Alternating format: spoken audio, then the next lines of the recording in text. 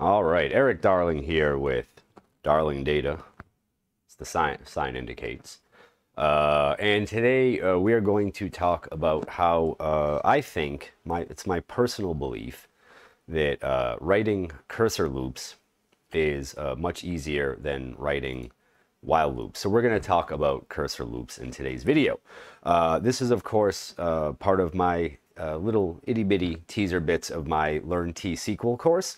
If you would like to buy that course, hire me for training, become a supporting channel member, or even ask me office hours questions, all of those helpful links are down in the video description right below this. So I would encourage you to click on those should you be interested in pursuing our relationship further. And of course, if you feel so kind, if you're feeling so kind, you could always like, subscribe, and tell a friend about this channel. Of course, I need to leave the house a few times this year for the Pass on Tour event, and of course for Pass Data Community Summit. I will be in Dallas, September 15th and 16th, Utrecht, October 1st and 2nd, and Pass Data Community Summit in Seattle, November 17th to 21st, where I have not one but two magnificent days of pre-cons with Kendra Little, all about T-SQL. We'll be covering some of the material that I'm going over here. So with that out of the way, let our database party begin. We will get right into our cursor loops. Now, like I said in the intro to this video, I really do believe that writing, like once you learn how to write a cursor, it simplifies a lot of things that you might have to consider and try to be smart about when using a while loop. So I think probably the best way to write a cursor in order to simplify even that part is to use what's called the cursor variable. And the nice part about cursor variables is that you don't need to close or deallocate them. They are self-cleaning, which I think is nice. So what I'm going to do is just run through a basic cursor loop to just populate some data and just kind of show you it's like the basic fundamentals of it. And then I'm going to compare, or rather, I'm going to do a demo like in yesterday's video with while loops, where things are sort of greatly simplified for us over needing to think about how to increment and how to find what to work on next. So I've got my cursor stuff declared up here. Zoom it would be so kind as to actually zoom.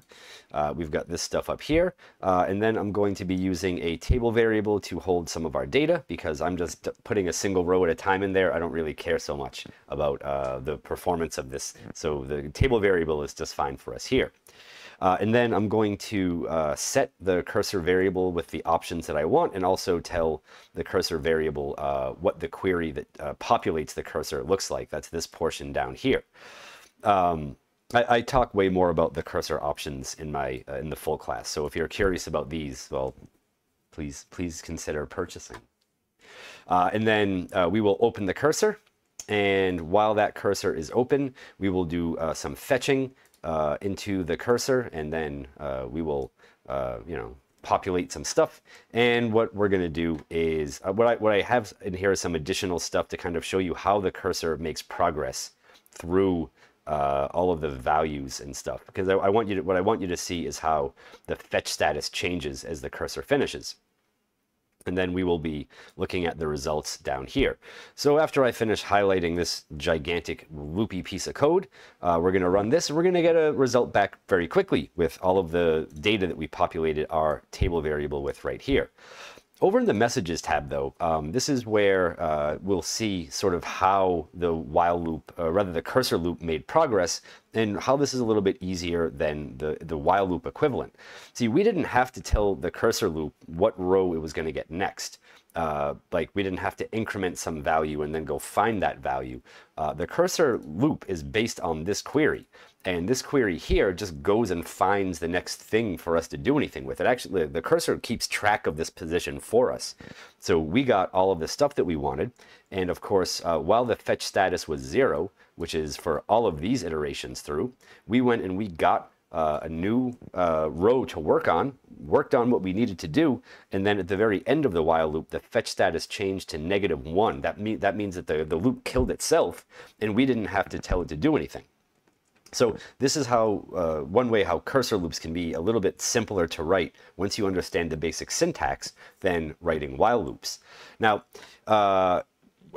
to compare the cursor loop to the while loop in yesterday's video, there were lots of things that I had to do in yesterday's video in order to figure out like a starting and ending position for the while loop, how to increment data, how to increment to get the next row in the while loop versus like not like doing a naive incrementing, just like adding 1 to the next ID to get, having to think about how to increment things so that I was making sure that I got the next value. So I'm going to show you how this is simplified for the cursor loop. Now, in yesterday's video, I showed you like both a naive and then a smarter way of doing things. But in the smarter way of doing things, of course, was more efficient. But of course, in this case, we can get more efficiency without having to worry about thinking about stuff too much, which is nice because we can now think about other things like where to go for dinner and what sort of wine to drink and I don't know, like where we want to go on vacation next. We'll become more efficient people, and so we have better things to do with our minds than figure out what to do in a while loop, right? Which is not fun, which is not making good use of time, right? It's not a productive use of our brains. Whereas thinking about food and wine and vacations, terribly productive use of our brains. So what we've got from this table is, of course, the same non-contiguous situation as we had yesterday, where like the IDs that we're working off do not just count up like 1 through 10 or whatever, the way that the row number function does. The row number function rows are over here. So we can see that we have some big gaps in a lot of this between what number is next or not. So what we can do to write a cursor to do this is pretty much what we did before, but I want to show you just how like we don't really have to do as much setup for this, right? We don't have to find a min and a max ID. We don't have to decide how to increment. We don't have to like do a lot of pre-work to figure out our cursor place, our cursor starting place, current position, and ending place. Cursor does that for us. So let's run this, and I am going to show you some of the sort of guts of what happens as we run through this. And just like in the last demo, we'll see that the cursor does a great job of, while the fetch status is 0, just going and finding the exact next row that we needed based on the query we gave it to populate the cursor. So this is all very nice, and we go through and we don't like double work anything, and we don't have any sort of no ops where we like maybe incremented by 1 and found a row that didn't exist. And then at the very end, after we hit 100, we have our fetch status of 0. This does double print, but it does not double work 100 here. It's just a double printing thing that, I don't know. I'd say I'd fix it in post, but we're already posted. So anyway, running through the cursor loop like that, we end up with no dupes, right? Every row has a count of 1, whereas when we did the naive looping with the while loop yesterday, we had a lot of dupes where we were just like we're either working with the same number over and over again, or we would have double worked and sort of no-opt things. So cursor loops, usually much more efficient mentally and I guess in the database physically than writing while loops, especially if you do not write while loops in a way that intelligently goes through your data and finds what to work on next. So I do hope that you will perhaps spend some time learning how to write effective cursors in T-SQL. It can be done. I know that cursors get a lot of bad press for performance, and that is true. Like cursors can, cursors can perform poorly when compared to sometimes set-based operations, but even sometimes cursor loops versus while loops. Cursor loops are generally on the more efficient side, at least for us as the writer and maintainer of the code, and especially on the database side, where if we make a mistake with a while loop, we could pay quite a penalty in the database. Whereas if we make we don't have the ability to make that mistake with the cursor because the cursor is keeping track of things for us. And computers, pretty darn good at keeping track of things. Anyway, that's it for me. Thank you for watching. I hope you enjoyed yourselves. I hope you learned something, and I will see you. This is going out on Friday, so the next video will be office hours.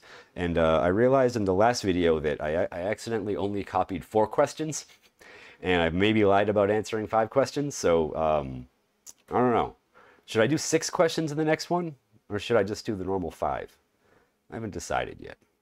I don't want to set a bad precedent here. Start miscounting and playing catch up and all that. Anyway, thank you for watching.